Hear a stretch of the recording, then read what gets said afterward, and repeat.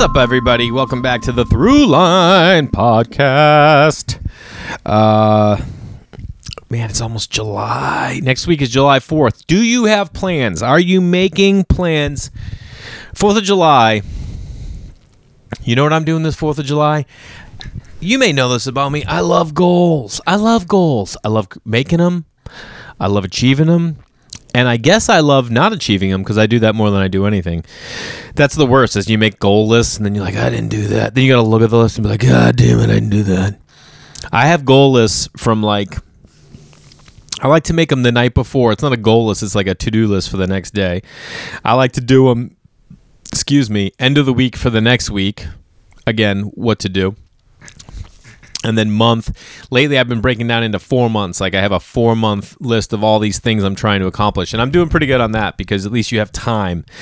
But one of the things I'm definitely going to do this 4th of July, I am making, because it's my favorite cake, a 4th of July cake. If you know it, you know it. And it's just a vanilla cake, with Cool Whip topping, not frosting. I don't want frosting. I want Cool Whip topping with blueberries and strawberries to make the American flag. Oh, if I go to a 4th of July party and that's there, it's going to be a cheat day. It's going to be a cheat day. Eventually, I'm not going to have any cheat days. I can just do whatever I want. But right now, going to have a cheat day.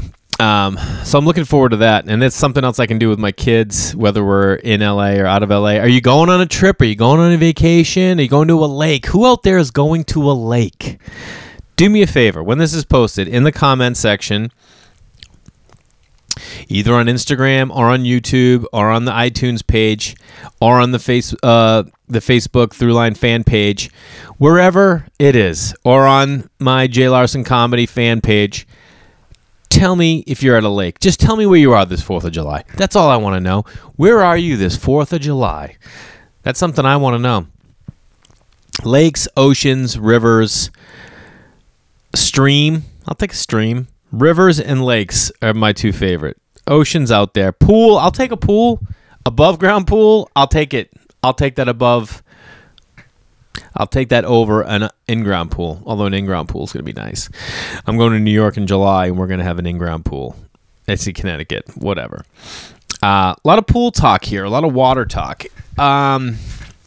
So anyway, there will be a podcast next week, and it's going to be a good one because I already recorded it. But I did want to say, have a great 4th of July. And I did want to say, follow me at Jay Larson Comedy on Instagram and on Facebook. That's the new Facebook fan page, Jay Larson Comedy. Twitter, I'm on there as well. I'm not on there as much as I am everywhere else. I had mentioned some dates I do want to mention next week. July, what is the date? Sorry, guys. If you're in Los Angeles, July 2nd, I am going to be doing a new hour of stand-up. New if you haven't seen me in a while. Newer if you've seen me within the last 6 months, because it's stuff that I've been working on to put towards this new hour. So it's going to be the 3rd. In the belly room at the Comedy Store. I'll have some funny friends there with me, and I would love you guys to come check it out. It's going to be a lot of fun, and I'm excited about it. So come check me out on that. July 2nd, 8 o'clock p.m. Let's do that. And then I'm coming out on the road. Sorry, just looking for these dates right here. I'm in Naples, Florida, on Marco Island at Off the Hook Comedy Club. Is that the name of it? Can't remember. You know it if you're there. But I'm there August 15th, 16th, 17th, and 18th. So please, if you're in Naples or close to Naples, people have been saying for a long time, come to Florida, come to Florida. I'm coming. I'm coming, baby. Then I am going to be in Hartford, Connecticut, November 7th, 8th, and 9th. And then I'll be at Laugh Boston the 14th, 15th, and 16th of November. So that's Hartford the 7th through the 9th, and then Boston the 14th through the 16th. Coming home, baby. So come out to those. And then Vermont Comedy Club in Burlington the 12th, 13th, and 14th of December. And then New Year's Eve, I will be in Portland at Helium doing 2 shows just one night. So that's the 31st, obviously, of December. I would love to ring in the new year with you. It's one of my favorite cities. I can't, all these cities, obviously Boston, obviously Portland, I talk about it all the time. And Hartford's not bad. I've been there once before. Burlington, I love. Hartford, I was there a long time ago, and I enjoyed it. And I get to be on the East Coast in November.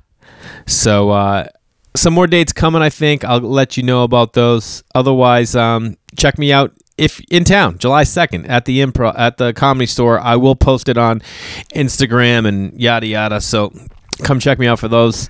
Let's see. This week's guest. Fantastic dude. It's so funny. I was like watching TV with the wife last night, and he popped up on another. He's got like so much going on.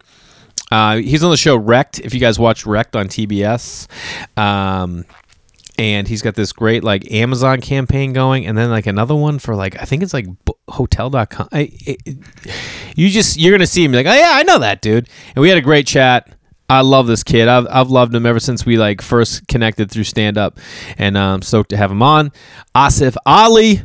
So please enjoy it. Give him a follow on social media, and check him out if his stand up is in your town or near you. But I hope you enjoy the episode, and please enjoy Thruline with Asif Ali.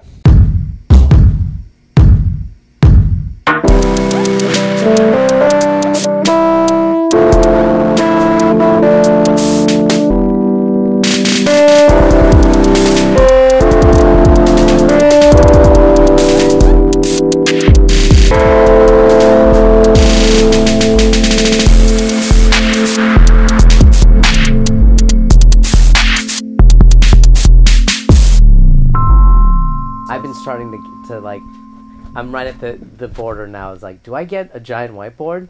Everyone productive I know has a giant whiteboard. I think it's good to visualize it. I have a whiteboard. I just have to see it. See, there's this saying I like that goes, I don't know what I think till I hear what I say. Yeah. And I think it's, I took it to mean, you ever see What the Bleep Do We Know? Yes. Okay. So it wasn't until I saw that I was like, oh, I get what that finally means. It means like, if you don't say words, the idea never existed because you never made. Once you say them, the idea then exists. You know. Yeah. So I always like, when I moved to LA, my mom gave me notepads that say, today in the life of Jay Larson, a week in the life of Jay Larson, a month in the life of Jay Larson. And so since then, I have to, every night I write out like my to-do list for the next day. I have goals for the week, goals for the month, goals for the year. Now I've started doing like 3-month sections. So I'm like, instead of like looking at the whole year, I look at it in like these 3 months. What am I trying to do? So this helps. And what happens sometimes is I'll put them up on a board, or on a piece of paper. Yeah. And then I don't look at that paper, and I'll look at it 2 months later. I'm like, oh, look, I did that. Wow. And I haven't even thought about them. I just like did them because they were on the paper. So it's almost like once you say it or write it or whatever, it's sort of like it occupies a different part of your brain that just like ideas don't anymore. Yeah. I think it just like gives it some focus. Sometimes I'll look at it and I'm like, dude, what, really? 57 goals this month? And then I'll give myself like layups, you know what I mean? I'm like, get new sheets. Yeah. And then I'll get them like, God, that feels good. It feels good. Sometimes I'll write down a thing after I've done it. Be like, oh, that could have been on the to-do. I'll write it and then cross it out. That's the funniest thing ever. That's the best way to accomplish goals. Do them, then be like, well, you know what? No. That counts. Yeah. I got quarters. Totally. Are you doing your laundry somewhere? Yeah, I'm doing my laundry, downstairs. I'm living in the apartment. I'm not crushing it yet. I'm doing pretty well. But I feel like getting a house or a property is like, that's when you've really like, you made a choice. You own a piece of the earth. Yeah. You know what I mean? And this is a nice This is a nice area. Yeah. I rent though. I don't own this. You don't own this? No. Oh, baby. We got it. Hit up that Patreon. Every one of you can give $30,000 a month. Step it up. Imagine you just get 4 subscribers. You're like, guys, they're in the poorhouse. I'm killing it. As much as comedians like to make fun of rich people, somebody needs to start a podcast that's like just praising multinational corporations and just horrible people, just to see how different the Patreon would be. And they're like, oh, finally a podcast that's nice to bankers. I think it would be just nice to have only rich people on your podcast. And like, we just have rich people, because you'd find out, you're like, wow, how do you live? What are you able to do? I remember when I was in Vegas, I saw... When were you there? This was a long time ago, maybe like 5-6 years ago. And Seinfeld was doing like the Coliseum thing that he does. He'll come in and make $1 million and leave. And I was like, okay, my family was like, we're going to go eat dinner. And I was like, all right, if I see this, I'm going to try seeing this show. But if I don't make it, if I can't get a ticket, I'll see you guys at dinner. If I'm not, I'll see you afterwards. And they're like, okay, fine. And I went, and I was just hanging outside, you know, and people were like coming out and like, does anyone want to buy a Seinfeld ticket? And I waited for a while, and people were like trying to sell them before the show. And that's when it's always astronomical. Yeah. And then I was like, you know what? I'll wait till his opener. I was like, I know how this works. I'll give him about 15 minutes. And then this dude came out. This kid came out. And he's his like, millionaire opener? Yeah. He's like, hey, does anyone want a ticket? And I go, yeah. And I go, how much? And they're like, I don't know, like $60. And I was like, I'll give you 40. And he goes, all right, whatever. You know when like they can't haggle with you anymore? And they're like, all right. I don't even have time to call you fucking cheap. Yeah. So just take it. He's just hearing an applause break inside. He's like, fine, 40. And so I give him the cash, and I go inside, and I didn't know this, but I sat down, and there's a lady next to me, and then this girl, and then him, and I didn't realize that I was taking the place of their father. Oh my God. So I was their dad sitting watching Seinfeld with them, and I was like, oh shit, now this feels like very weird, like I'm sitting there. But the show was great, but the whole time I was looking at the audience, I'm like, everyone is rich here. These tickets are so expensive. It's super expensive. But don't forget, when people go to Vegas, they go to spend money. Right. And like, my wife and I are planning vacations right now for the summer, and I'm like, look at all this money we're going to spend. You know, we're looking at Airbnbs, rental cars, because like we got to travel to vacation. We're going to go see family. When you move away from your family, and then you're just like, I looked at him like, well, what are you going to do? You want to stay at my mom's house? You know what I mean? No offense, Mom. But like, you want to enjoy it. And that's what people do. And you guys are going, you're East Coast, right? Mm-hmm. So you guys are all flying over there. Mm-hmm. Instead of, because I know some people who will do the thing of like, I'll get the family to go to Mexico or something, and we'll all meet you there. Yeah. They're not having that? No, because we're going to see my wife's sister and her brother, and they all have kids, and then maybe we're going to see her folks, and we like to experience the place where we used to live. Yeah. And like take our kids to farm stands and like, you know, go for hikes through the woods and go swimming in lakes. Yeah, you know what I mean? yeah. I'm not a huge resort guy. Yeah. You know what I mean? Like, the cool thing about Airbnb though is like, you can just like, I went to Tulum, and it's just like, you just get someone's apartment in the middle of the thing. Resorts are weird. Yeah. I don't think I've ever done a resort. We did a resort for a friend's wedding, but it was in like Turks and Caicos, and like everything there seems a little third world anyway. You know what I mean? So I was just like, I don't know. I don't know if this is a great thing. It's also weird when you go over there and if you're in a resort, like we had to do this promo thing for Wrecked, and they took us. So where do you shoot Wrecked? You shoot in Fiji, right? Yeah, we did the first season in Puerto Rico, second and third was in Fiji. Now it's done, unfortunately. But what the greatest job of all time? I mean, as a single guy. I mean, with no kids, just like with not having children and shooting over there. I don't even have a dog. So it's like, I had a fish and I had to let him go. And you're gone for like 10 weeks and you're like, this is the greatest gig of all time. That's it? It was only 10 weeks? 10 weeks. An episode a week. In Puerto Rico and then in Fiji? And then in Fiji. But Fiji, my buddy goes there a lot for like, he produces surf events, and it's like, isn't it like 1,000 little islands? Yeah, it's a lot of little islands, but there's a main one that most people live on. The entire population of Fiji is like 1 million maybe? Yeah. So it's like so expansive and like just open. What would you do on days off? We would go where we were, our hotel.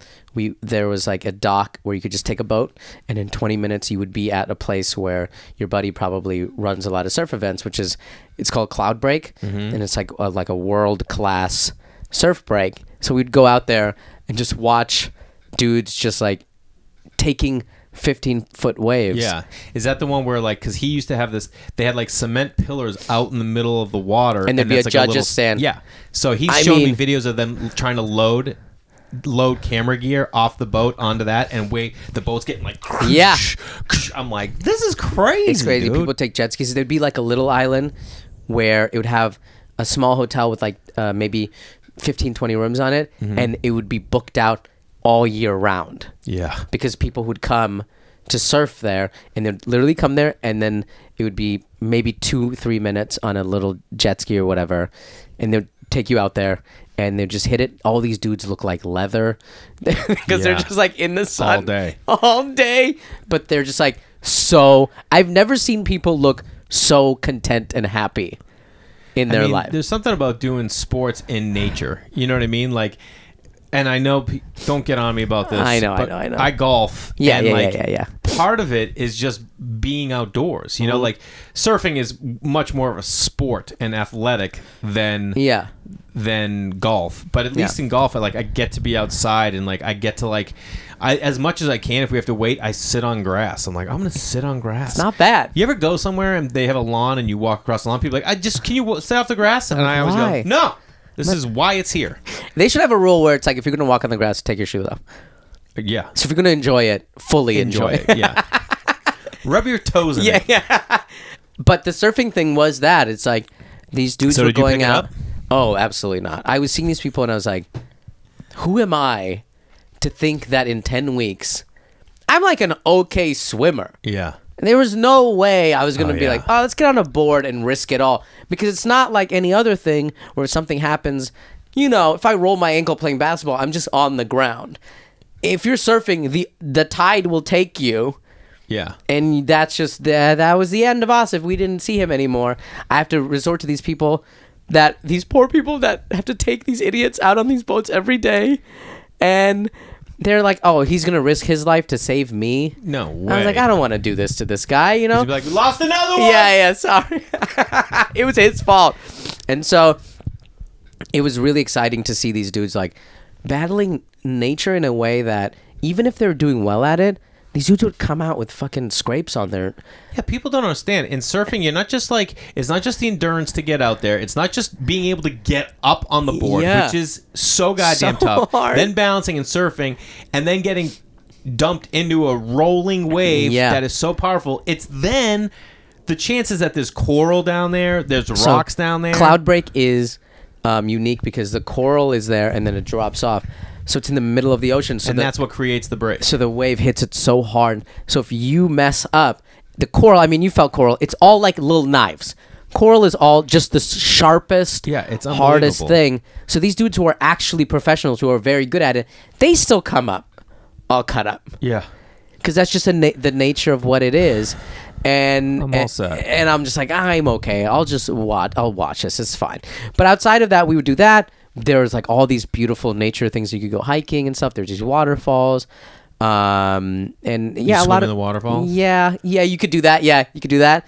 And then there's just beautiful beaches that you can just hang out in. And it was the most amazing adventure of my life. And I'm glad I did it then and not like, when I get married and have kids and stuff. Because then there were a couple people who had kids, and it's tough. Yeah, I know. You know how hard it is. Like if you go, like let's say you go on the road and it's like somewhere amazing, and you're talking to your wife and the kids. You can't be like, I'm having the greatest time here because I have so much free time and I'm waking up, and she'll be like, why? I know you are, but just don't tell me. No, usually it's like if I want to even share that, because at the same, on social media we only share highlights. We're not showing lowlights. Yeah. So like when I'm, and there's also this thing in our business, I feel like, and I don't know if this is like this. It's like this in any relationship with friends. If you have someone that's crushing, you either feel weird telling them when you're not crushing, right. You know what I mean? Like they can't hit you up and be like, "What up? How are you?" And you can't be like, "I don't know, man. I just don't know what's going on." You can't do that because then they're going to be like, "Oh, they don't want to talk to you." No. So like, there have been times when I'm like on the road and like I'll call my wife and she'll be like, "What's going on?" And I will have like slept in, gone out to a cool breakfast where I could sit and read and not have to worry about it. And as I started telling, she'll be like, "Just get off of that. Just don't stand on it. You're gonna no." River has been unbelievable, and you're just like, oh, okay, like right. I'll just tuck this away for me. and it's not like I want it just for me. I want to share and be like, oh, this is so fun. Yeah, like I literally just worked up the courage to ask my wife. I'm like, I just want to go away for a day by myself. Yeah, I just want to take the computer. I want to swim. I want to write. I want to swim, write, swim, write. Go to lunch. Swim, write, swim, write. Yeah. Go to dinner. Swim, write, swim, write. Have a cigar next to a fire. Go to bed at 10. Wake up the next morning. Come home. Yeah. And it took me 3 weeks to ask. To just get the courage. Just to get the courage. And I'm gonna be working the whole time. And I asked her, and she goes, "Yeah, all right, yeah, go ahead." And I was like, "Really?" She's like, "Yeah." I'm like, "Good. I just booked the room." It was next Wednesday. Oh, hi. That's so awesome. Yeah, I can't wait. Have you been to what the hell is it called? Idlewild? It's so great that you asked that. I've been researching, so we're like trying to find like a 4-day weekend where we can do something in July, and we usually go up to Northern California. Yeah. But I want to go to Idlewild because I just heard great things about it's so it. Nice. You've been? Yeah. It's a little mountain town. Yeah. Right? But it's not like bougie. It's like old school, right? Old and it's school. like throwback, like A-frame cabins. It's not even that far from here. 2 hours. 2 hours. It's not north though, right? Is it south? No. Yeah, it's like you have to drive sort of east and then a little bit north. Okay, yeah. But it's so nice. And is there a downtown area? Yeah, it's like really cute. There's like a little Italian. There's no skiing there. It's like a little rest. No, not really.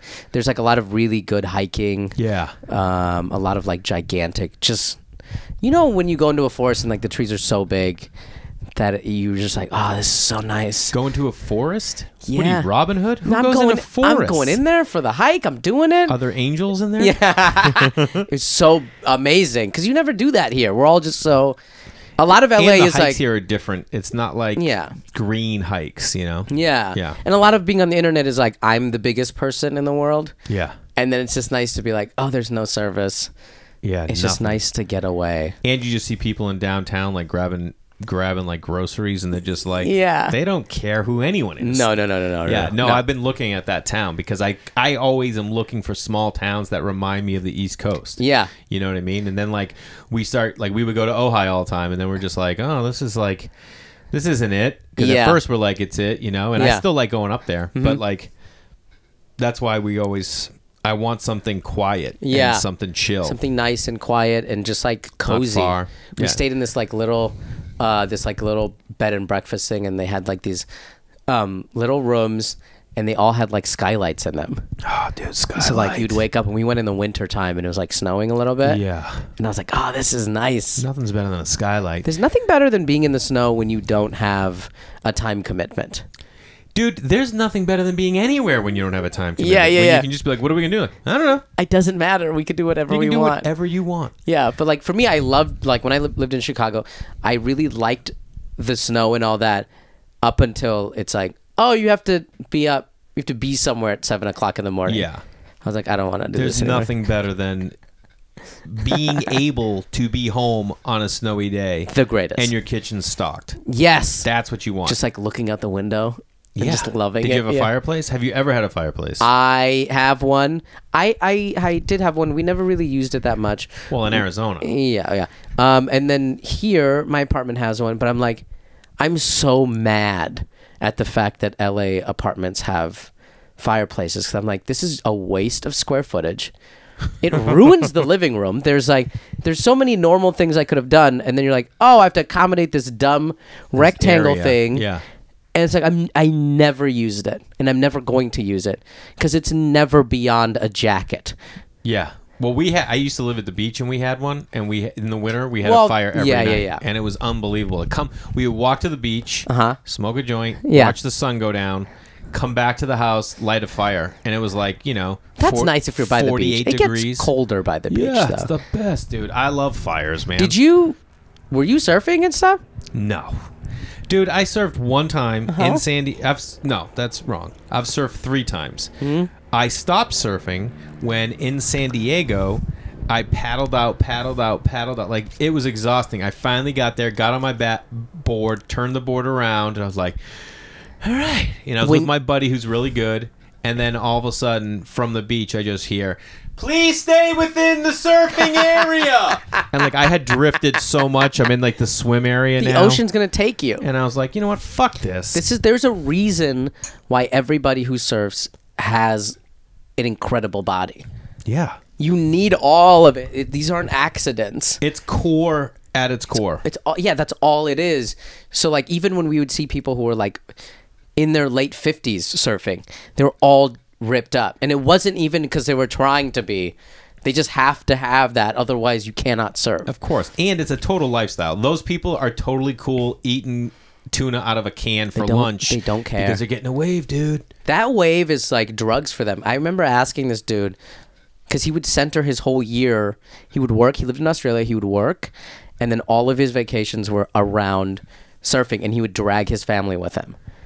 Killer. And I can't imagine that his family's like, God damn it. Like, we have to go to another thing with Dad. But they can't really complain because it's like, it's still like a beach day. Yeah. It's just you're never going to see Dad because for all of the day that the sun is out, he is out dominating waves. And then he comes back. Like, hey, look at Dad. Which one's Dad? He's the one getting pulled down by that shark right yeah, there. Yeah, See that guy's half leg?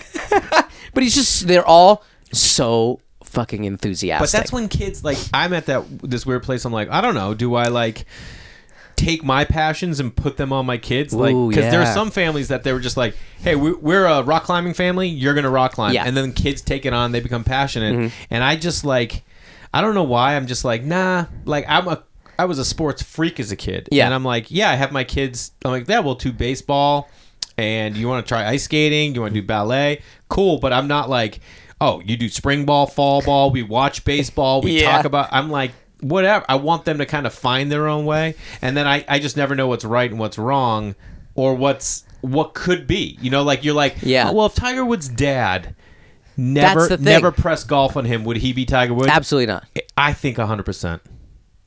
Really? Welcome to Agree to Disagree. I don't think so, only because like I played tennis in high school because I couldn't play basketball. My number one dream is to play basketball, and I just never grew. Yeah. So that was the most, to this day, the most, but I'm the most, like the most heartbreaking that ever happened to me was getting rejected 3 times to play basketball. And would you try out for? Middle school and then high school, and I was just like, everyone's getting taller. I'm staying the same. And I went to like a regular inner city school, whatever. So it's like if I went to a private school, maybe I would have a chance because these kids would be like, could you rain threes? Little weasel. No, I mean I was pretty decent, but my gift was more of like I would give 1,000%. I would be diving, getting rebounds, going for steals. I was very good at passing. I was like a good point guard. I was a very good point guard, but it was just like, it's like, sorry, dude, there's a kid that's 7 inches taller than you. Yeah. And it's like, if you're a middle school coach, you have nothing to live for. And you're like, I'm just trying to make this team not be 0 for 32 this season. How tall are you? 5'7". 5'7". Yeah. I mean, how many dudes in the NBA have ever been 5'2"? Spud Webb. Muggsy. Earl Boykins. Nate Robinson. 4. That's it. And I know. And they can all sky. And first of all, they can also all bench 250 pounds easy. Yeah. It's my friend would be like, oh yeah, you know, there's like some short basketball players, and I was like, yeah, I don't think I'm the same. Dude, Nate Robinson, he was on the Celtics for a while. Yeah. And Spud Webb won a dunk contest. Nate Robinson won a dunk contest. Can you imagine being? I still can't imagine being my height or shorter, and running and getting such high jump that I can dunk with style, not like I barely got it in. I can dunk. No. I cannot. I can do shit on the way up to dunk.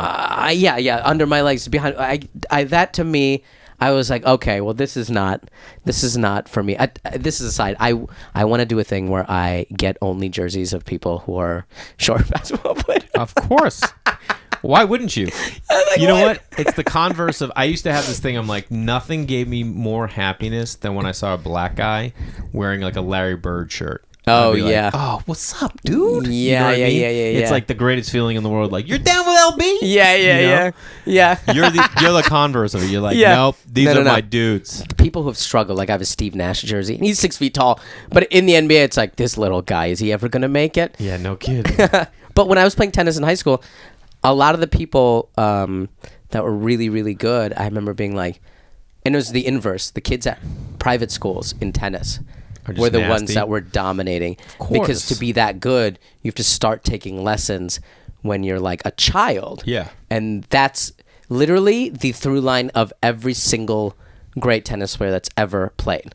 They all start when they're little, and they take lessons, and by the time they're like 15, 16, they're already in like amateur pro. Yeah. And then by the time they're in their 20s, they're already in like deep into the pros. So that's the only like agree or disagree about that is like, if Roger Federer decided he wanted to play tennis when he was 13, he's already almost 10 years behind. No kidding. Everybody else, talent-wise and skill-wise. Yeah. And like all those years of like learning all the angles and learning how to hit and return and serve. Serve is so hard to do. Yeah. Like I still barely know how to do it. Yeah. And then serve with spin, hit to the back corner, hit down the middle. Hit all those corners and do all that. It's like, do you think the Williams sisters would be that good if their dad was like, all right, you're 16, let's learn how to play tennis? Yeah, no, I'm not saying that. I'm saying like they didn't just say, hey, let's learn how to play. They're like, you're going to do this every single day and grind at it. I think what it was is like half-half. I think someone in your family has to know that like this is a thing you can do. And you have to want it. Yeah. And then they go, hey, if you put the time into this, you can be really, really good because you already have natural gifts towards this. So someone needs to like see that in you and go, okay, now you're just doing this. You don't really have a say. You're doing this because I see before you can see it that you're going to be really, really good at this. What do you think the percentage is of people that have been brought up that way that succeeded and versus the amount that have been brought up that way and got into drugs, can't stand their family, and have never found love? Well, Andre Agassi, he crumbled. He crumbled because he was doing so many drugs and all that. But still made it. But he still had the talent, and he was still good at tennis. But yeah, he couldn't handle it, and I mean, these are all grueling things. Like to actually be that good. Yeah. It sucks. Your whole life is just doing that. People don't realize that. They think there's very few people that can like, you know, like I've talked about it. Like Kevin Hart, I love to death. Yeah. I think he's so funny in everything. Right. And then I'm like, and he always puts up pictures of his family on Instagram, and I'm like, yeah, how often do you even see them, bro? He does not see them. How you never see them? He probably sees them. And I'm not saying that's bad because and it's like, at what point do you give up your dreams or your wants because you want to give to them? And it's everyone's got a different definition of what family is, what goals are, what success is. You know, he probably sees them like, okay, I make a thing where I see you guys. You guys have to come to me a lot of the time. Like I'll have to fly you to come see me. And then I'll try as much as I can to shoot things. On average, I say 10 days a month. 120 days a year. Of like an actual full day with my family, easy. Yeah. I would say it's probably less than that. Yeah. Of a full day. He could probably do like does. a half day. Like I see them in the morning. I might drop them off at school. And no. I don't think he's ever dropped them off. You don't think he's school. ever dropped them off at school? I mean, maybe. But I think he probably has someone that they have some. I mean, course. dude, that guy, it's not like he just does. How many TV shows that guy have? He's and on movies, 1, 2, 3. podcast, commercials. He's got his own app. He does a YouTube thing. I mean, it's insane. It's like, dude, how much money do you need? How many ideas can you have? I don't think it's that. I think his drive is like, I'm going to do everything. Literally anything that I think of, I'm going to do it. Yeah. And I think that's just, and I think it's also like, I think his drive is, it seems to me his drive is like, everybody told me I couldn't do anything, so I'm going to show you that I can do everything. Yeah. Like, they probably never told him, like, hey, you can't even be a lead on a show. And he's like, I'm going to be a lead on every show. I'm going to be a lead on every show. I'm just waiting for him to be like, to get to a point where he demands to be on other shows. I want him, if I was Kevin Hart, I'd be like, put me in Narcos. And they're like, well, you can't fit. And he goes, I'm Kevin Hart. Do you want me to do a campaign where I say Narcos sucks? And they go, all right, we'll fucking put you in Narcos, put a mustache on him, and put him in the back. He's like, I want one good scene. I would do that. Give me one scene in everything. Dude, Aaron Rodgers got in Game of Thrones. That's what I'm saying. Yeah. Ed Sheeran was on it. So it's like, that to me would be a really funny thing if he was just like, how many guest stars can I do? I mean, guest stars with Kevin Hart. That would be the show. How'd you get... I mean, he was like, yeah. He goes, I'm not just doing the guest stars. I want a show called Guest Stars with Kevin Hart.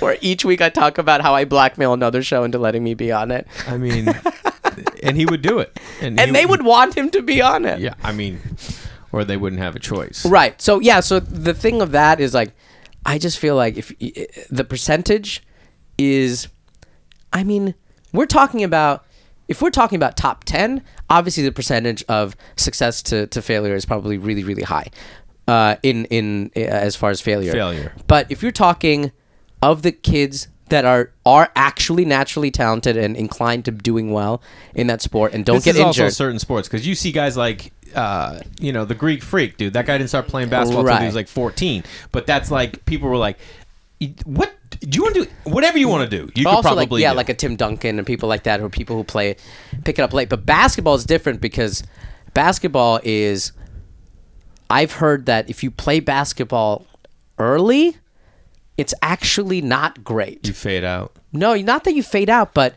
a lot of people will pick up street ball things that don't translate to the NBA.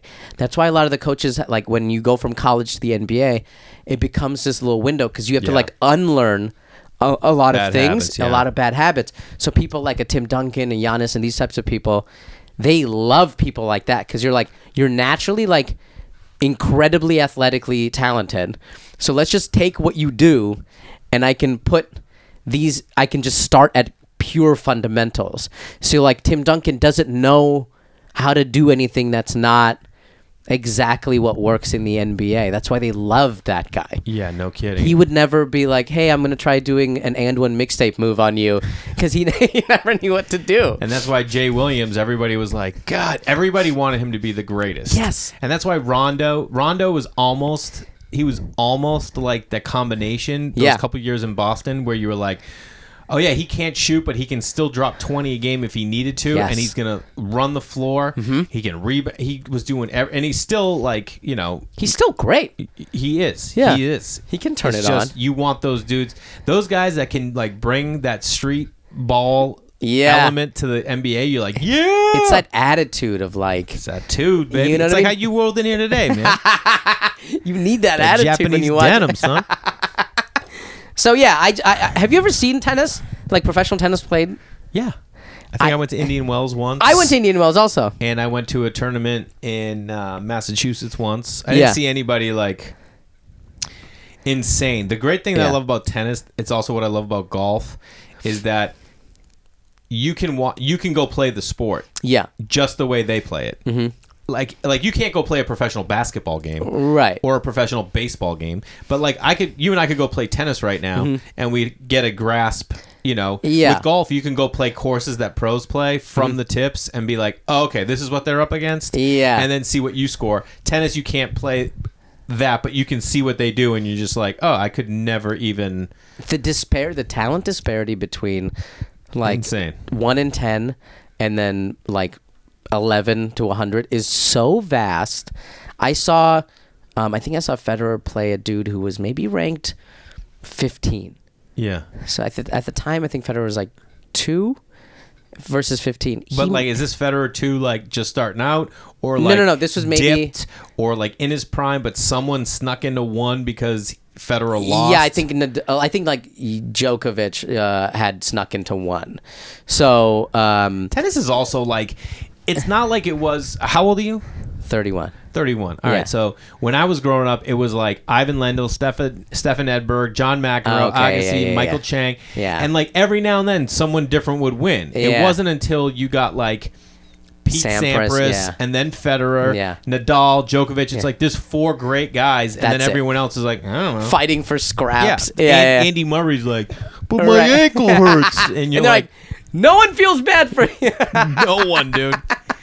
You kill it. So we'd see this guy who's 1 or 2 in the world playing a guy who's 15. That disparity in any other sport would not be that big. In this, it was astronomical. He made the guy look like he was playing a high schooler. The guy did not score on him. Maybe once he got 1 point. The dude beat him in straight sets, and it was like, what? I thought it just started and it was already over. Like, I just got a hot dog. What is going on? Actually, it was tennis. Yeah. I just got a lobster roll. What is going on? Yeah, I just put my white linen suit jacket on. This match is already over. I read one time, or someone told me, or I heard on TV, that Federer used to take the first set to just like learn you. You know what I mean? Yeah. He would learn you. And then in the second set, he would prey on that weakness. And then in the third set, he'd fuck around, try shit out. Really? Like doing stand-up, you go out there, you're like, all right, let me just see what the crowd's all about. Yeah. All right, let me hit him with my A shit, and then let me try on some new stuff. And that's what he would be doing. Like, because if you think of it, those first 3 rounds in like even majors for him are like... Yeah, all right, dude, whatever. I just got to get past you. Yeah. You know, like in the NBA, you could have upsets in the NCAA tournament, but in tennis... Because tennis is such a it's just you. Yeah, and it's straight up skill. Yeah. And athleticism. You know what I mean? In golf, you can have an off day. You know, like Tiger could shoot a 78 in an opening round somewhere. That's why the fascinating thing to me about those guys in tennis now is that now they're getting older. So it's like now to see Federer trying to like... truncate what you were just talking about. Yes. Like he's like, I can't figure you out for this long because I'm going to lose. So I need to be able to figure you out in like the first 2 sets and still be able to take the first one. And then I have to take it easy on my body so I don't get hurt. Because I'm 35, 30, how old is he? 37 maybe? 38? I don't know, but he's still super young and super just nasty. My favorite thing about sports though, no matter what the sport is the great thing about sports is if you do it well, you get all of the right things at the right time. Like you get money. Oh yeah. At the right time, you get fame. You get fame success. at the right time. You get success when you have time, right? So you get to enjoy everything while you have time. And then when you retire, you're 38. You're 38. And so you're worth like $100 million. You have your whole life. They get to live 2 lives. So they sacrifice 1 life. I look at it like this, like like Federer basically sacrificed 1 life. Like he did not have a childhood. No. You know, he's just every day is just like eating chicken with no dressing, just salad, no dressing, just working out, doing all this. He's basically a robot. He has 50 doctors. He is a robot. Yeah, and then when he retires, then he'll be able to be like, oh, okay, now I have 45 years, maybe more to just They can just do it right. And then you look at dudes like Landry Fields. You remember Landry Fields played for the Knicks? Dude went to Stanford, played in the NBA for 5 years, probably made like $23 million, and then retired and probably had $8 million in the bank. Now he has probably a cool job somewhere, and he just lives. You know who I get the most jealous of athletics-wise are professional soccer players and any European athlete, because they'll be like, what was Ginobili's first name? Manu. Yeah. Manu Ginobili from Argentina has a house in the south of France where he spends the off season, where you're like, Tim Duncan lives in rural Minneapolis. You know what I mean? You're like, these European dudes or South American dudes, they're so global. They're global, bro. That's why I always look at the Toronto Raptors and I'm like, they should build that entire team around like European players, because you think dudes that grew up here. That's why DeMar DeRozan, when he went there, you see that thing recently. He's like, yeah, I built that team. Like he said that he was basically his trade out of there was gave them the keys to do everything because of him. Probably. Remember dudes were like, I don't want to go to Toronto. Nobody wanted to go to Toronto. Oh, really? This international city that's fresh and people didn't want to go to Toronto because they were like, people just don't travel in America, so they're like, Canada, it's probably like sticks and leaves or whatever. And then and then also they're like, why would you go to Canada? Their team is really good, but they can never. You forget that LeBron was just demoralizing them every year, so people just automatically assumed that they were a trash team when they were basically. They were winning the East every year, but would just get owned by this superhuman person. Yes. And then so that trade was almost perfect timing, because LeBron left, and then now you get Kawhi and Danny, and that's so exciting. Danny to was see. a throw-in, and he's just. I love watching. But you that forget dude. how good. And useful, everyone from the Spurs is a utility player. Yeah. So it's if you have a superstar and you add in a utility player, it's everyone seems like almost like when people were playing with LeBron, like he would make people who were like, oh, this person would never get an extension. No kidding, dude. Great. You think Luke Longley would ever be brought up in conversation if it wasn't from Michael Jordan? Unbelievable. Yeah. You know what I mean? Yeah. Get the fuck out of here. No one gave a shit about Luke Longley. Nobody cares. But he averaged 13 a game. All he did was allow you to get paid more than you should have gotten paid. Yeah, totally. So wait a minute. Yeah. Where are your parents from? My parents are from India. Both of them. Yeah. And did they grow up here, or did they? No. Both my parents grew up in Hyderabad, India, and my dad came out. Is that a smaller city in India? Like there are no small cities in India. I was gonna be like population 38 million. No, it's a pretty big city. It's like in the center. It's in the center of the country and a little bit south. Okay. But it's huge, millions and millions of people. And whenever I go, it's just like. Why did your parents come here? My dad's oldest brother, my uncle, came here first, and so to be the first person to come to America, you have to be an exceptional person, right? So he could dunk. Yeah. He could dunk, and no, he was so smart. He became a doctor, and at that time, in India, or in India, and then he came out here. And then furthered that and like became a surgeon here. It was so hard, and they were so poor that he would have to study. My dad loves bringing this up too. When we were growing up, he's like, my brother used to study underneath the street lamp because we didn't have lights. Jesus. He would just sit underneath a lamp and be reading, because that's how hard it was to like succeed, right? Yeah. So he was like, okay, I'm the oldest.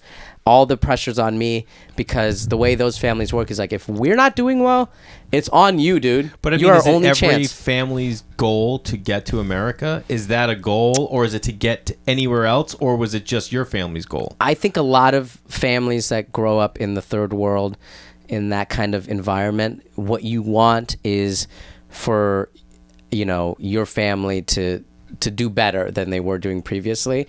And at the time, America was like, that was seen as like, you go here, you can get a job, you can get paid in dollars, and you can help us all out, and we won't be living, in this little town just struggling. Yeah. So it was seen almost like the NBA of like, okay, if you're really, really good at this, you can get drafted to the America, and then you can crush it, and you can bring us all over, or you can send money back. Now is it that like that entire city is poor? All of India is mostly poor. It's Even if you're a doctor. People. No. Like if you're a doctor, you're doing okay. Yeah. There is like now, just recently in the past, maybe probably 20 years, because of tech and all that, they're starting to become a growing middle class. But when my parents were growing up, you were just like living a very simple life, or you were like crushing it. Like the wealth disparity in India is pretty wide still. So you have people who are just like dominating it, and then you have utter abject poverty. So like everybody else is just like, you're doing okay.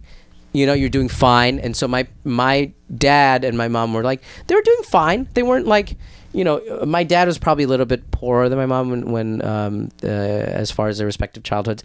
But that's why, if my uncle became a doctor in India versus becoming a doctor in America, it's like that the money disparity is so huge. It's like, you have to go for that. Yeah. You have to go for that. And that was like in the late 60s, early 70s, I think, my uncle came out, and this is how much he was trying to go for money. He got a job in Wisconsin, and they were like, we'll pay you more if you live in Beaver Dam. Yeah. Which is like an even smaller, because you get paid more as a doctor if you live in a smaller place. So he did that, and he honestly took one for the team. It's like, no one wants to move to a place where you don't know anybody, and you barely know the language, and you learn it, and then now you're working, and you have to bring your family, and like, that's hard. Like, there's nobody around that or you don't have anything in common with people, really. But, people like you because you're the doctor, and he's a nice guy, and he's very good at his job. Then you have that. There's no comforts, like you can't get, food that you're used to growing up in. You know what I mean? You have to be in like a, cosmopolitan city in order where people are like, that's why it's always fun when you find like, Did you know that in southeast Tucson is the highest population of Filipino people in America? And you go, oh, cool. Yeah, so that's why a lot of that happens. Like they'll just glob on. Like that's why Chicago and like Jackson Heights, like you'll find these places where it's like, oh, we live over there. Let's just all, we'll know somebody. So, but my uncle was so into like, I gotta be that anchor. And so once he started working, then you can sponsor people. And so he started sponsoring, and then eventually my dad got sponsored, and then he got placed in Detroit, which in the 70s, Detroit was like the worst place. You don't have a choice? How does it go? Basically, it's like you go where, at that time... Because I think Detroit has the highest Iraqi population in the United States. As far as like that, well, that's different. That's more of like a refugee kind of thing. Of like when I was growing up in Arizona during the 90s, there was like that the conflict in Serbia and Kosovo and all that. So we got a lot of like Serbians and Albanians, and like there's all of a sudden one day there was just like a ton of them in our neighborhood, and we're like, okay, there's like different white people, and we're like, this is very cool. You're like, huh. So my dad came in the 70s, and he got placed in Detroit, and because he just got a job there working at like a GM factory, and he was also like working like a line cook or whatever, and then he was going to this community college, and then he got a job at Honeywell in Arizona, and they're like, you can work here if you want to live here. And he was like, he tried living in Chicago, he tried living in Wisconsin, but he was like, he hated the cold. Yeah. He's like, I refuse to live where it's cold. And because in India it never snows unless you're living all the way up north. So it's like, by the time he came to America, he was like, in his 30s, he's like, I don't want to start. I don't want to start shoveling. Yeah, he's like, I'm not into this at all. So he was so happy to get that job. So he's living in Arizona, and then he went back to go get married to my mom because he got a job. And then my grandma on my dad's side was like, hey, you have a job? Let's get you married. Come back home. He met my mom, and then it was like, forever? Cool. And they just came to America, and they're still married. But part of me thinks it's like, I don't know if they would have gotten married if it was like a, hey, meet my mutual friend. Yeah. I don't know if that would have happened. What do you think? What do you mean? I don't think they have enough in common. Yeah, they have here in common, you know. Part of it is trauma bonding, right? Like if I told you, get married, you and your wife, you may not know each other that well, but go to Vietnam and start a family, and you have to find a way to succeed, and you have to learn the language. Who else are you going to bond with? Yeah. Right? You're not going to be like, oh, screw this, I'm going to go to the bar. That's a real partner. Yeah. Yeah. You only have each other. And then you have the pressure of like, I need to succeed because like, my family and all that. Yeah. It's a lot of pressure. That's tons. But I always feel like there's such it sounds like you guys have great family bonding. I don't see American families being like, I'm going to grow up and make money so I can take care of everybody else. Yeah. I think part of it is like in America, it's like the good thing is like, hey, you can do whatever you want and you can be hyper independent and all that. And then the downside to that is like everyone's in a rush to be like, I'm my own person. Yeah. And to me, it seems like that thing is like, I move out when I'm 18, and I never talk to anybody, and I'll only see you during the holidays, and like that kind of thing. And then there's this whole thing of like, even when you were mentioning like, do you want to stay with your mom? Yeah. It's like if I went somewhere and be like, why? What do you mean? I have to stay with my mom. Yeah. You know what I mean? So it's like a whole different dynamic of like, even when you get older, like. It's just like a given, like one of the siblings, like the parents is going to be living with you guys.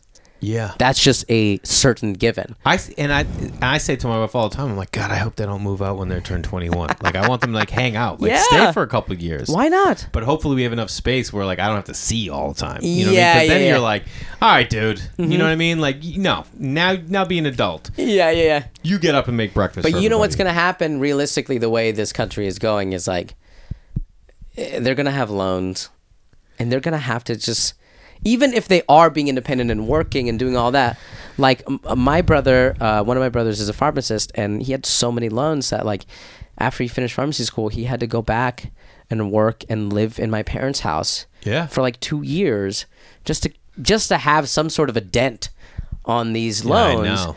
And any others, like 10 years ago, he'd be like, oh, no, I'm living by myself and I'm crushing it and I'm doing this and I'm doing that. But it's like now with loans, it's like in a weird way, you guys are all going to experience the Asian family dynamic because kids are going to be crippled by college loans. And it's not like student loans are what they used to be. Like I graduated with student loans, but that's not when college was $55,000 a year. To go to undergrad? Not only undergrad, dude, like state schools. Like schools that before you like, I don't care about going there. Mm-hmm. Like I look at my college and I'm like, what? Yeah. You guys charge what? For what? For what? They should tier it like, okay, what kind of job are you going to be getting? Like, what is the starting salary or the median salary of a job you're going to get? And they should adjust your tuition based off of that.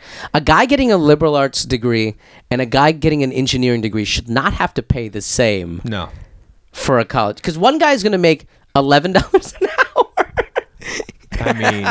doing Airbnb experiences, and another guy's gonna get paid like $100. Yeah. So it's like that doesn't. It doesn't matter. Some people go to school to become a cop. It's, you know what I mean? Yeah. You're gonna be a policeman. You're like, okay, but you're gonna spend the same amount of money that someone. Yeah, that's insane. It's insanity. All right. So what I was gonna ask? Did you? Yeah. So did you go? Were you like? What was a family vacation growing up? Did you go to we India? couldn't afford to go to any.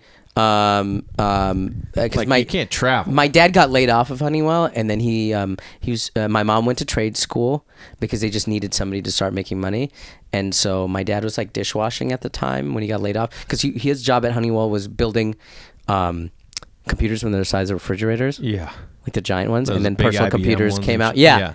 Then Japanese people were like, "Hey, we have these," and then we're like, "Oh, okay." My whole livelihood, and then. Your dad was like, those aren't going to last. So my dad was super, always since he was a child, obsessed with animals, right?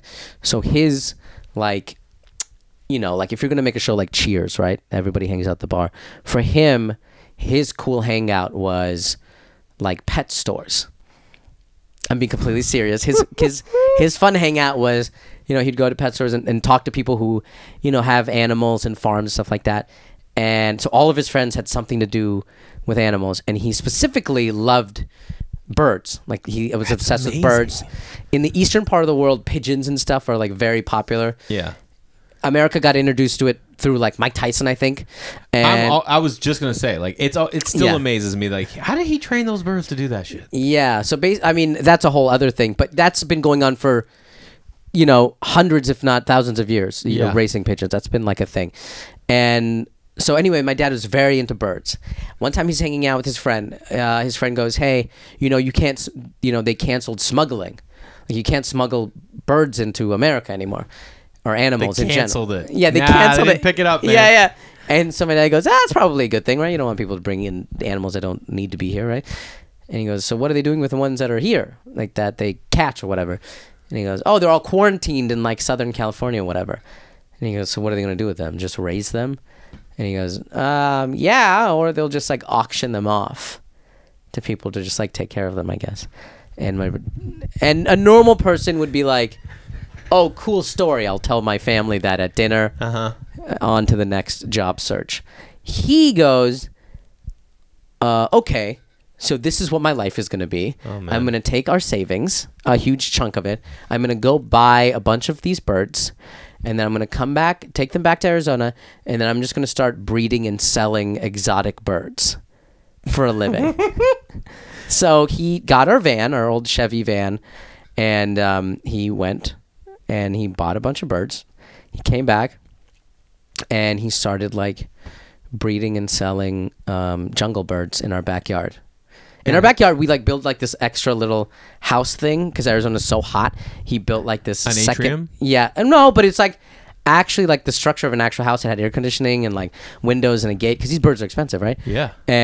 But initially he did it like in our garage. He converted our garage into a thing, and my mom was like, "Get these birds out of my goddamn house right now."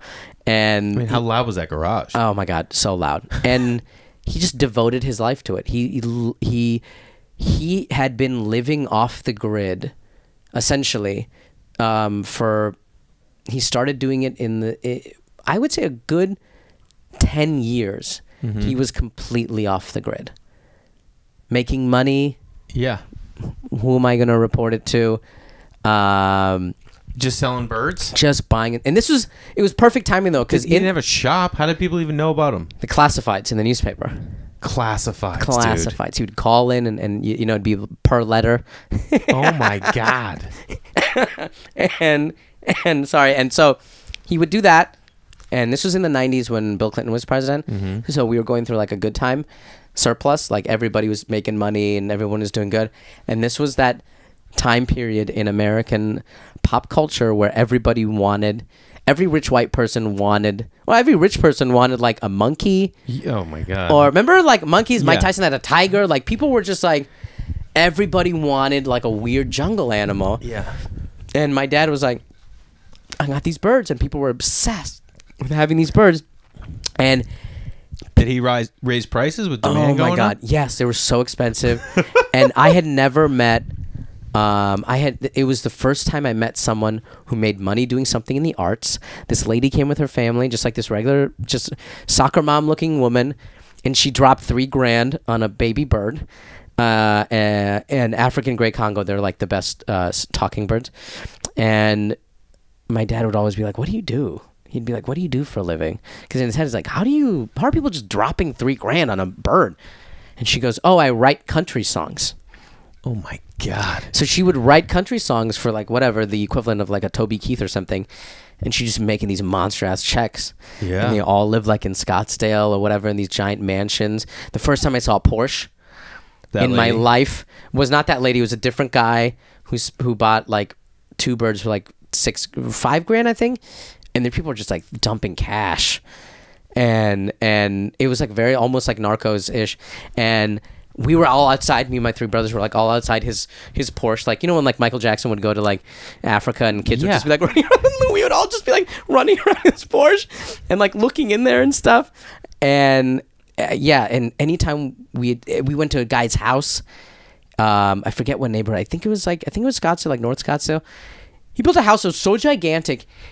It had obviously the baller notification of the half circle driveway, of course, with the Roman pillars, right? Yeah. And you park, and we took our shitty van. We parked. We were delivering also at the time Postmating birds, and we went to the guy's house, and in his house, in the foyer or whatever, he had a gigantic, like, I would say 20 by like 100-foot high aquarium, glass atrium. Holy with like a giant tree in there and everything. Yeah. And then he already had like 1 or 2 birds in there, and then we put another one in there. And I was like, this is the most beautiful thing I've ever seen in my life. It had like a skylight thing on the top. It's like air conditioned. Now you see, like, this is the tackiest thing I've ever seen. Oh, yeah. At the time, I was like, oh my God. Now I'm like, oh God. This, like, people must have opened the door and be like, oh God, here we go. Yeah. This is what you did with your money? Scarface. Like, truly, it was all Scarface. Yeah. So my dad did that for about 8 to 10 years, and then he got out of the market as it was like dipping. So I will give him that. He knew when to get out of the bird market. He saved up a bunch of money from that, and then he combined it with my mom's money, and he bought like some real estate stuff, and like, so he's fine. But my mom became a respiratory therapist, and she did that for like 20 years. She's still doing it now. And it's basically like when, you know, kids are born prematurely, she like manages like their breathing and all that, like in a little incubator. But she loves it. It's like the most fulfilling job for her. She even went to college, because she never went to college proper. She wanted to have a college degree in America. So she's like, what if I go to college and become a nurse? And she went to college when she was like 55. Yeah. She went to college, became a nurse, did it for like maybe a month or so, and it wasn't working out because it was hard for her to like adjust to the fact that adults are just garbage. Yeah. And she's like, I don't like this. Wow. And then she just went back to her old job that she's still doing now.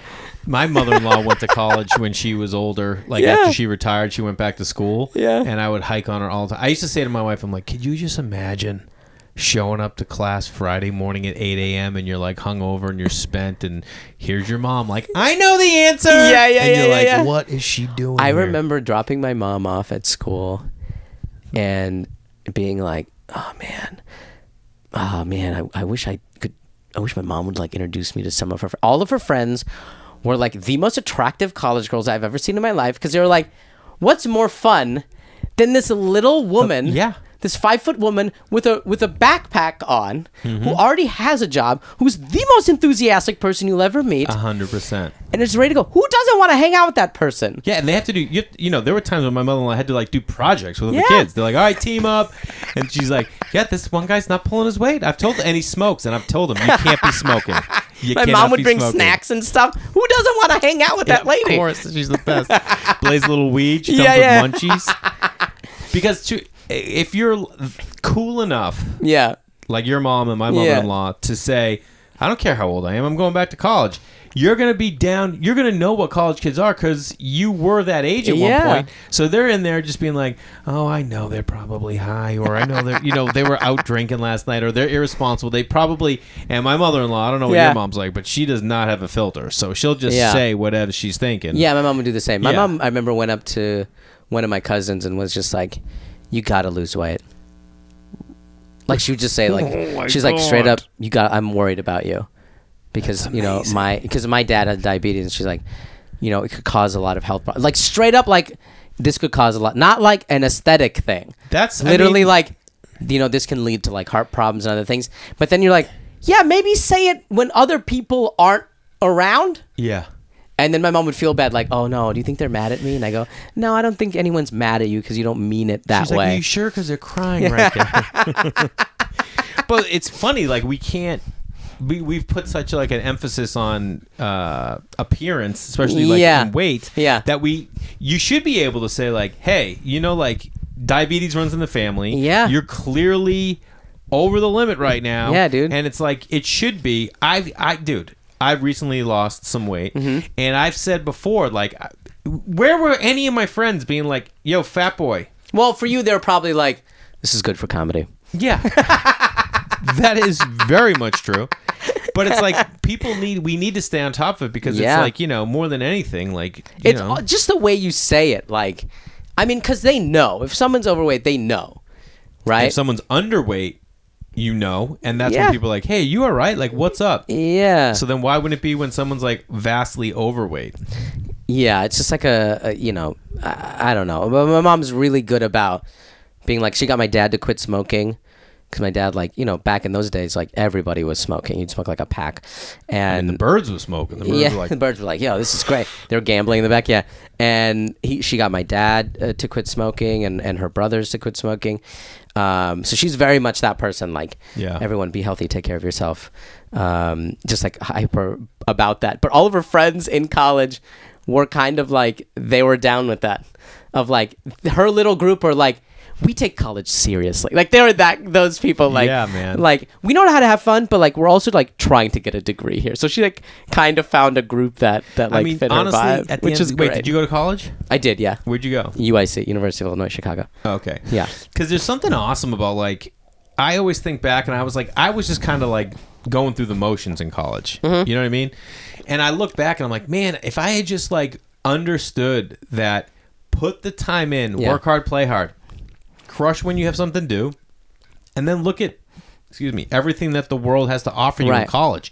Like, when I go back now and I see kids that I can tell are grinding and doing it, you're like, oh yeah. Or like kids in college I knew who were like, nah, I got that paper done because we're doing that thing this weekend, right? We're gonna go like getting ahead of it. Get ahead of it. Like, you could just crush so much harder. A lot of it I think is like, I mean, I dropped out 2 years in. I was like, I'm out of this because I started like doing colleges or whatever. But doing stand-up at colleges? Yeah, and I just had lost the heart. Because when I went to college, I knew in the back of my mind that I didn't really want to go to college. Yeah. But I was like, oh, I can go to Chicago, though. And like, I felt like... So what the hell did your parents say? Because if... they were not into it. I can't imagine. They were not into it. They thought I was taking a break. Like, they probably still think I'm taking a break. Like, he's going to pop back in any day now. I told you Rect would get canceled. I told you. So when I went over there, I just feel like a lot of... I mean, my experience with public school is, like, if you're going to, like, a city public school, you're not going to college with tools. Yeah. You're not going there. Like, all my cousins that went to, like, nice public schools, like in good neighborhoods that give a shit, or I mean, unfortunately, like rich neighborhoods or like private schools, what they have over regular public school kids is like they get tools. Like they're like getting prepped for college, right? So they probably succeed a little bit better because the classrooms are smaller and they're getting prepped as like you need to be able to handle all this. You need to be able to grind, because even in like dumpy public schools, there's still going to be AP classes, there's still going to be stuff like that. So if you can get on that grind, and dude, my niece is like baller smart, and like active, does extracurricular activities, and bro, she couldn't get into schools that my friends got into, and my friends we're all right, and it's just gotten so competitive that like you have got to be the cream of the crop to get into the good schools, and you have to really want it. Like I should have just taken the time to be like, if I had that kind of, I'm canceling everything, and because at that time I got so obsessed with comedy that I couldn't really focus on it. Were you doing sketch? You doing stand up? I was doing stand up. I was doing improv, and mostly stand up though, because pretty early on I was like, there's no money in improv, and I was like, I want to do this for a living, so it's like, how am I gonna, And I mean, I can't believe you knew all that. I didn't even know you could do this until I moved here. Really? Yeah. I was like so obsessed with it, and so when the real reason I quit is because when I was doing these shows around town in Chicago, my brother was also living in Chicago, and he was working at a finance company, and he he's really good at talking, and his whole thing was like he would have to deal with international people and stuff. But it was like a grueling job. He'd be like sleeping under his desk sometimes, because it's his first year or so there, He'd be wearing like these baggy ass suits that, you know what I mean? He'd just look like a small kid wearing his dad's suit at a company. But the definition of grinding, like doing all the work, getting it done. And I was going to school. I was doing it, but I was like, my mind wasn't in it, Yeah. And I was just so obsessed with doing stand-up that I would do these shows. And my brother, I remember asking me, like, how are you making money? Like, how do stand-up comedians make money? And I go, well, I mean, if you get like a spot at the club or whatever, you'll get like, $50 or whatever. If you host for the weekend, or if you feature, you might get a little bit more than that, blah, blah, blah. Then you go around and always trying to get a tape, get a good tape. You might be able to do like a late night or something like that if they come into town. And he was like, why don't you do colleges? And I go, I don't have a college agent.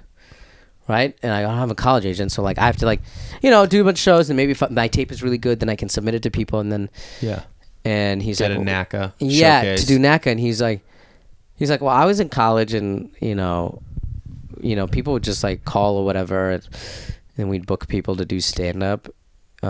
He's like, I mean, why don't you just get me like a list? Like a light bulb went off, and I go, and then I was like, oh shit, I see what you're thinking. Yeah.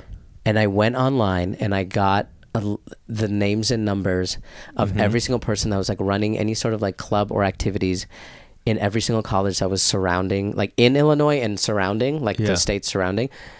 And I gave it to my brother, and as just like a fun bit during his little breaks, he would call colleges and pretend to be a manager at a company, and then pitch me essentially. Yeah. And he'd be like, hey, blah, blah, blah, I know you guys do activities. I know you guys usually do comedy. Have you guys booked all of that out? And most of them would be like, no, we haven't fully booked it out yet. And he goes, okay, well, I have a lot of big name clients. And he would just like fucking name fucking big name clients. And then he would be like, I have Bill Engvall. Yeah. And then he would be like, but you don't want them. They're too expensive. They're too expensive. And if any of them get any sort of thing that conflicts, like a TV thing or something, they're just going to cancel on you.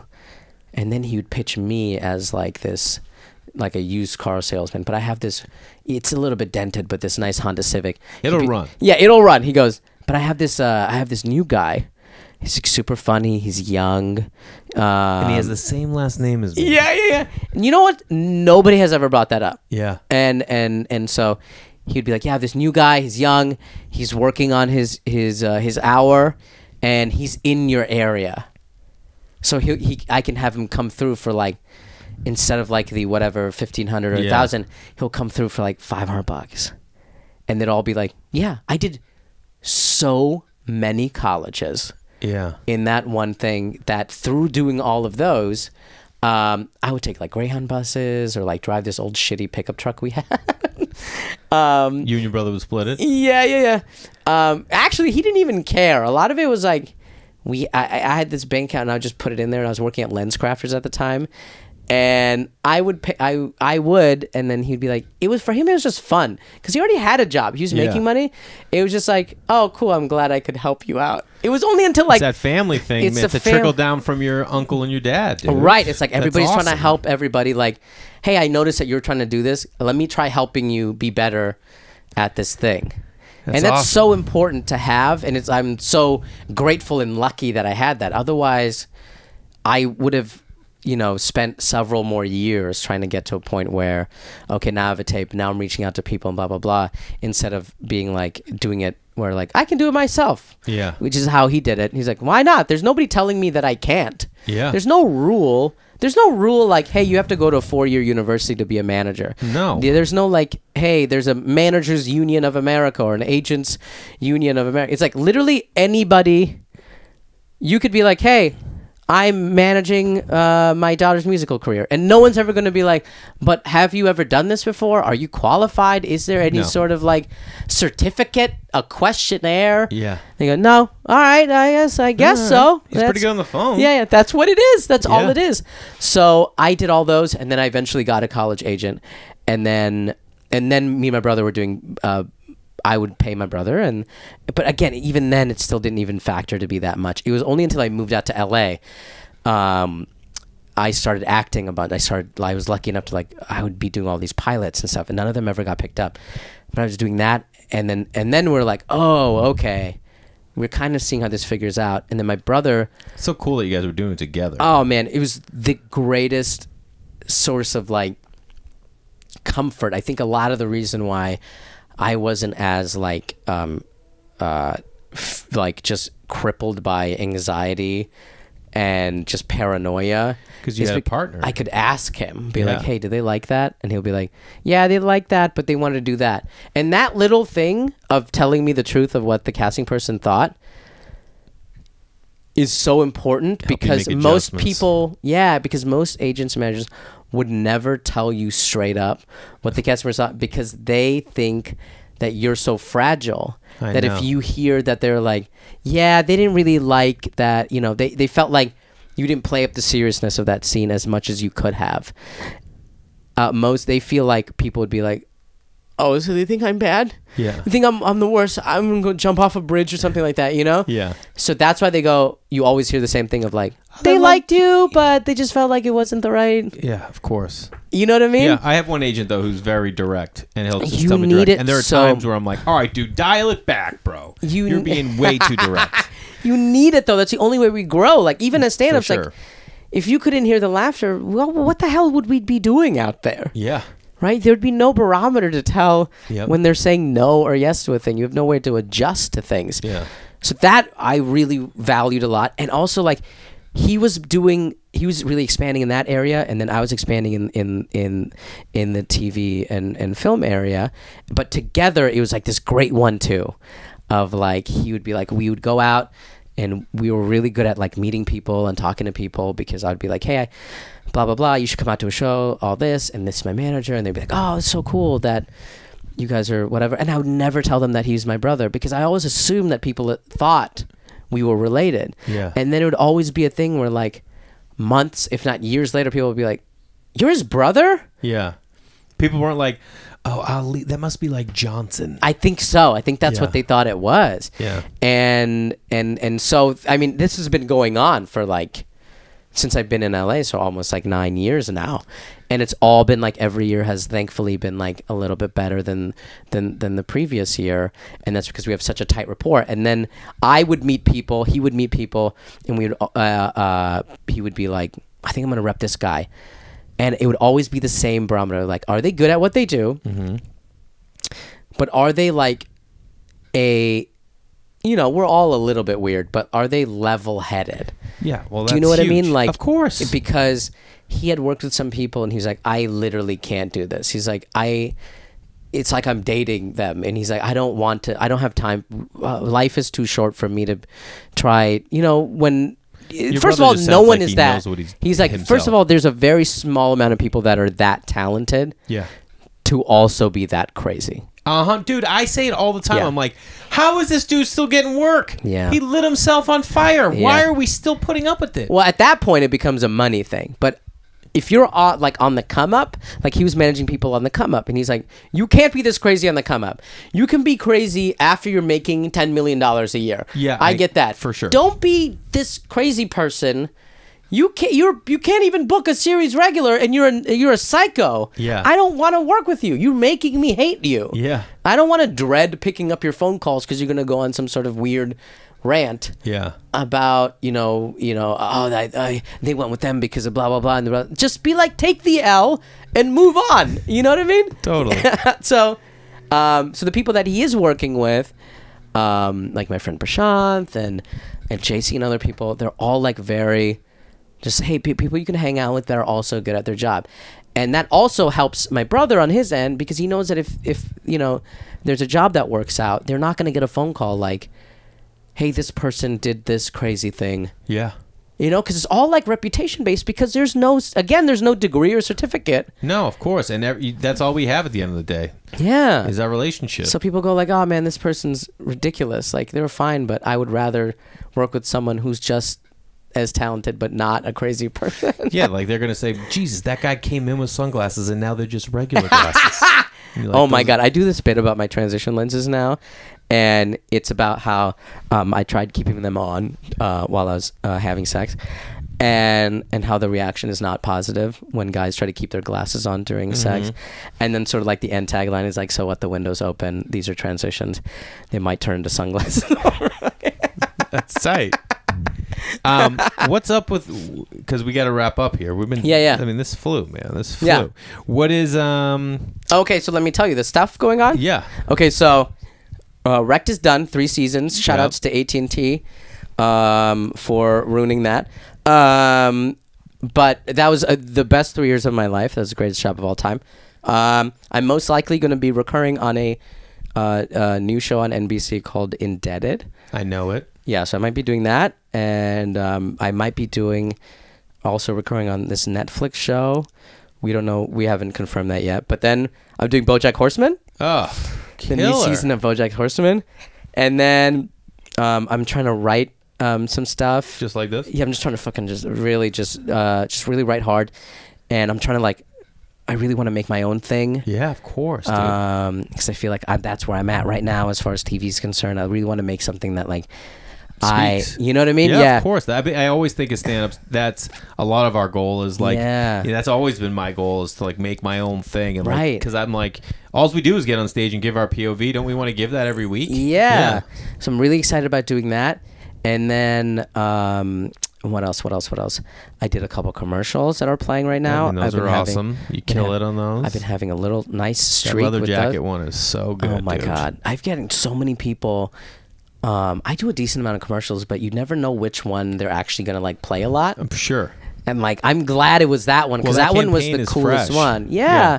It was so fun and cool, because usually the one that gets played is like, I'm just like in the back and I say like one line and then that's it. Because everybody gets paid the same in the commercial. I know, that's the best. So I was like, oh, I'm glad it was this one because it's just me. And I'm like, oh, what a cool thing to have playing like, and it's playing during things that I like it's playing during like the NBA playoffs.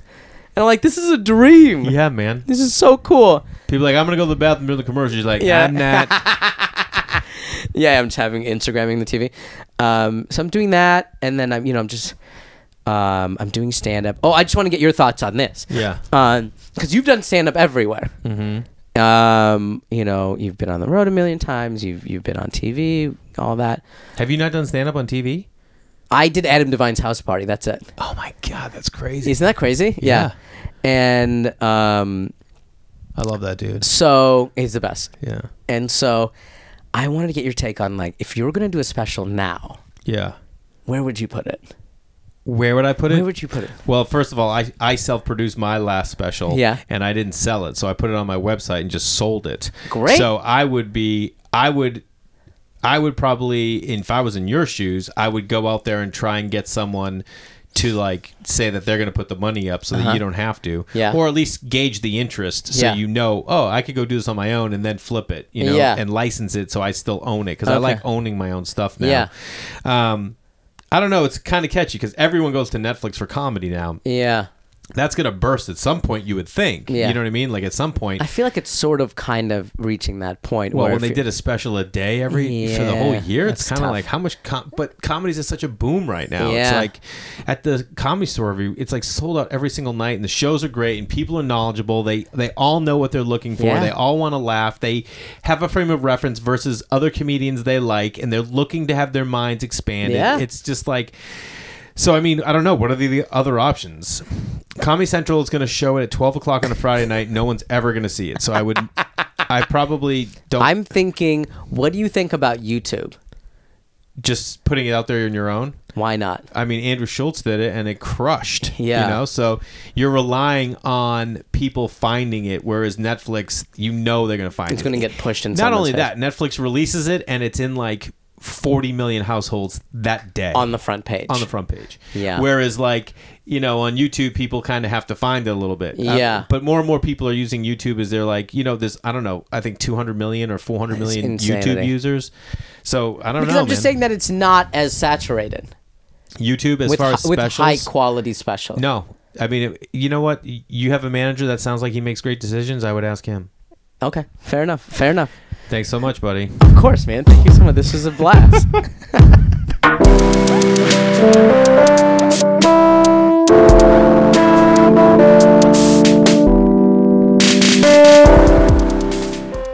This is one of my favorite things about comedy is you just meet people from different walks of life with different upbringings, different experiences. And you do that anywhere you work. But in stand-up, not only like we're so open about what we're willing to talk about, and to just hear his upbringing and where he came from and how he got to where he is. And it's so different from where I am in my seat, but it just allows me to like have a different perspective on the world through his eyes because he's willing to share. So I hope you enjoyed my sit down with Asif, and please give him a follow on all social media and check him out if he's going to be performing near you. He's a great dude, and I really enjoyed sitting down with him. So thank you guys for tuning in. Have a great 4th of July, guy.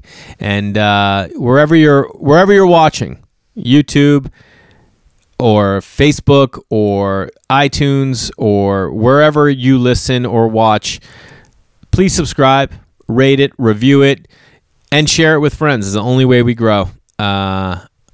Appreciate all of you, and I'll talk to you next week. Bye.